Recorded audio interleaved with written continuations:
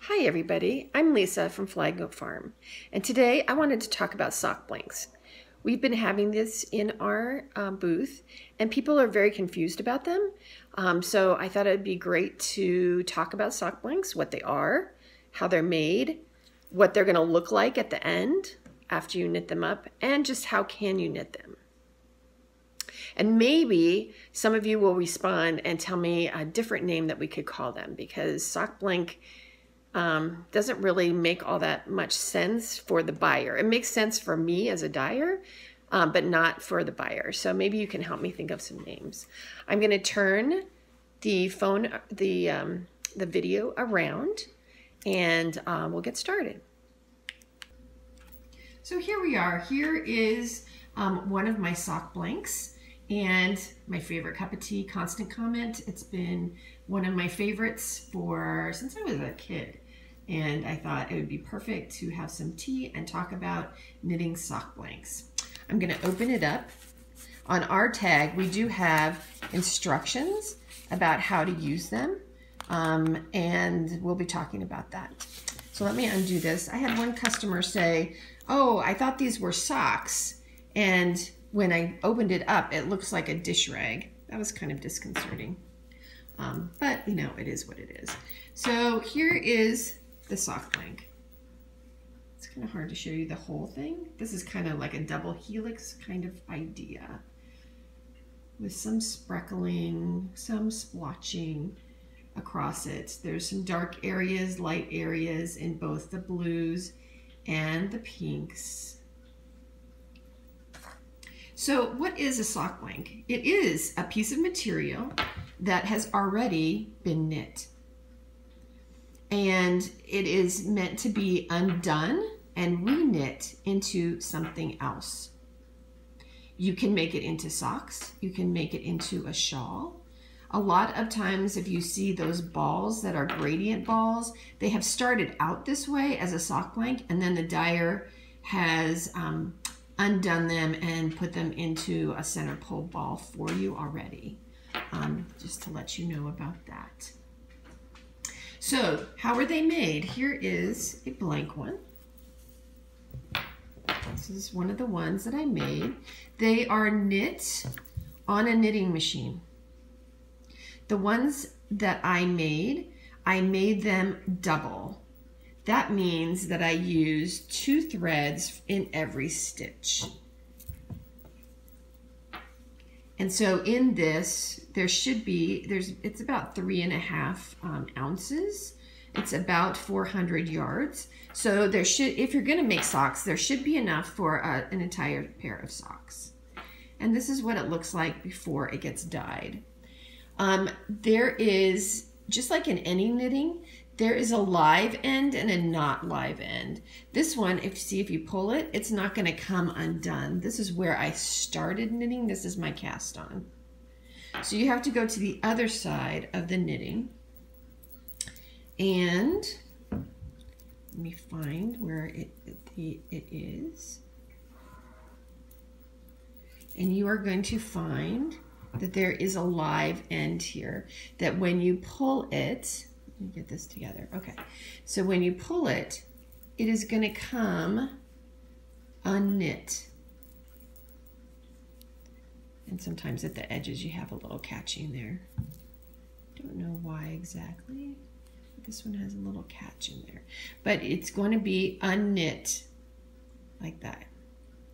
And then that's where you're going to start your knitting and work your way down the sock blank. You can find these in doubles like what I have here, which is 2 threads done together, or you can find them in singles where you just have 1 thread. The fabric's going to obviously look much finer on those ones that are just singles rather than the doubles. All right, so what is it going to look like when I knit it? Well, first of all, I'm going to say it's not going to look like this. You're not going to have, because you're knitting something that's a different width, it's not going to have the same pattern. So here is this end. This is the live end here. And I can show you, I've undone part of it.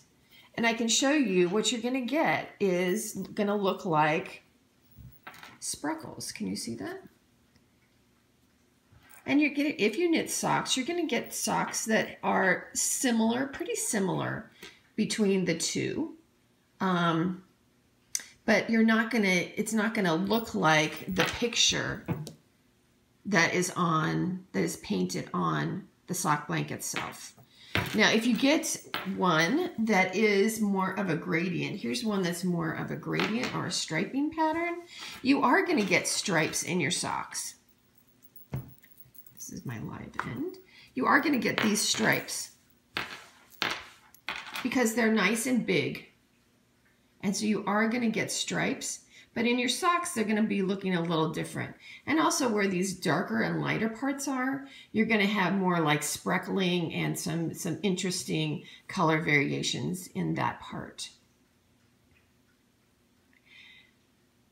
Now, I did talk about how do you use it, and this one I am knitting up myself. Hopefully I'm not getting anybody too seasick. So what I'm doing here, I'll move this out of the way, is I am making a pair of socks. I'm knitting 2 socks at a time from the top down, and I'm using one very long circular needle to do that. So when I started this, it was in the kind of a lighter golden yellowy orange area, and you can see that there are spreckles in there. There's some lighter parts and some darker parts. And then there was an area where I was going to be transitioning into the pink. And because it was the line, it doesn't go exactly along the knit stitches, then I'm going to get some interesting striping here where the colors are changing. Isn't that cool? I think it's really pretty. Your socks are gonna be mostly the same if you do it in this way, although there is some variation. Here's the other one.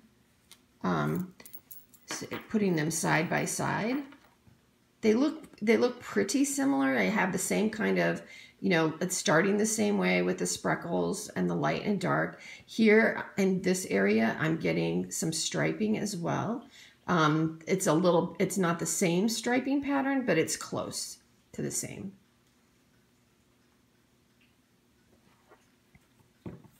Now, if you are going to, if you don't want to do 2 socks at the same time, then what you're going to be doing is as you're knitting one sock, then the other sock you're going to make into a ball, wind it up and make it into a ball. And then you can go back and knit the other sock. If you want them to look exactly the same, you'd have to reball this, because this is the start, and when, you know, as you're working your way down the sock blank, the outer part is going to be at the end of the sock rather than the beginning of the sock. So if you wanted them to look exactly the same, what you're going to have to do is reball this so that you can get to the beginning thread. I hope that makes sense. So if you're doing one sock at a time, then you would do the second thread into a ball and then reball it to make sure that you can start at the beginning again. But if you're going to do a shawl, it would be very cool, especially if you have a gradient like this one, if you reball the second, the second yarn, you reball it, and so you knit all the way down to the end, and you're reballing your second thread the whole time, and then it's going to go back this way. You're not going to break your yarn, you're not going to change anything, you're just going to knit all the way down and then all the way back, and you would get a really neat symmetrical pattern that way. It would be really a great shawl for that. And I would suggest doing stripes for that or doing a gradient for that. That would be the best kind of sock blank to get. Now, I had one woman come up to me at Vogue Knitting Live and she said, I can't do that. I can't undo knitting. I don't want to. I hate it when I have to redo my knitting. I don't want to do it. So why would people want to work with these sock blanks? And I think for me, I think that it is because it is a mysterious, it's a mysterious process. You don't know exactly what is going to turn out to be, especially if you have something that has some kind of printed pattern on it, maybe an image. I heard one person bought one that had words on it. And so it would be kind of like a secret message that only she would know in her socks. But it's because it's a mystery. It's because it's fun. And you get surprises all along the way. I can tell you when I was knitting these, I kept wanting to go further and further. It was pushing me to knit more and more because I wanted to see, oh my gosh, what's going to happen next? And I think that's the fun part about these sock blanks. So the next time that I see you, if I see you at a fiber festival or a trunk show or a yarn show, come and look at our fun sock blanks and consider buying one and making something mysterious and wonderful all of your own. Until next time, happy making.